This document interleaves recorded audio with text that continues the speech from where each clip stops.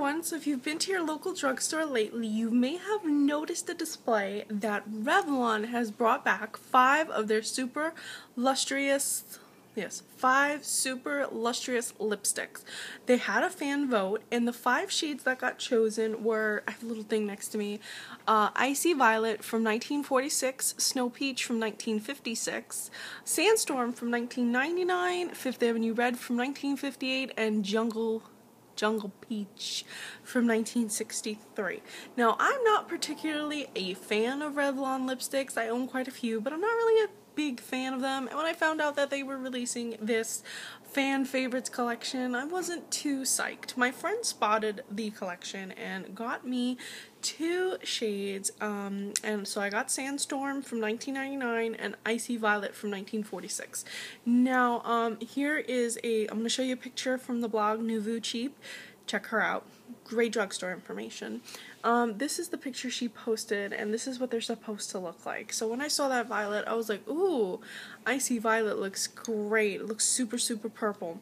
And then I got it, and it kind of just was exactly what I expected from Revlon. Revlon's kind of like, they're not a bad brand. They have a lot of nice lipsticks, but I always feel like when I see the little thing on the bottom, I know that I'm going to get a much more muted color. I'm not going to get a really, like Revlon isn't, at least to me, they're not really vibrant. Like when I want vibrant or bright, I always go to Maybelline. That's why Maybelline's my bigger choice. But I'm wearing it right now. It's very true to the tube.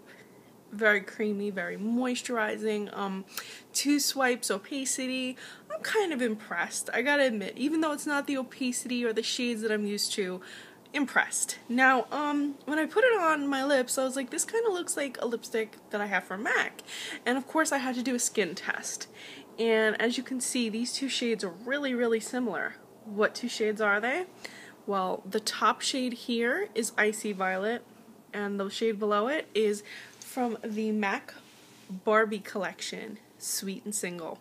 Now, of course, there are some subtle differences. Sweet and Single has a little bit of glitter to it, as you can see in here. You might be able to see it or not. It has a little bit of a bluish indigo, not indigo, but like a bluish or purple sparkle to it, whereas Icy Violet does not have that, and they are just slightly a little bit, the shine is just slightly different. But on the lips, they are almost identical, minus that little bit of sparkle. So if you were looking for a shade that's really close to Sweet and Single from the MAC Barbie collection, not perfectly a dupe, but pretty darn close. Don't you guys think? Oh my goodness, right? Because I love this shade. As you can see, I'm getting a little down.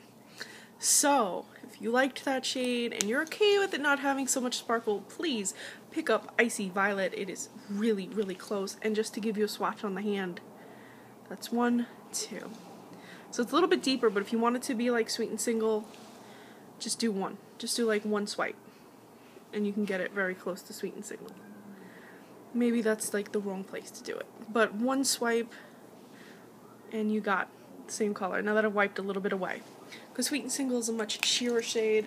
Sweet and Single is a luster finish, so very sheer. So if you put just 1 swipe, it's going to be really, really close. And I have pretty pigmented lips, so a luster lipstick brings out the pigment on my lips. So if you're used to a luster and you know Sweet and Single, and you put this on sheer, really, really, really close. So the next shade I'm going to show you guys is Sandstorm.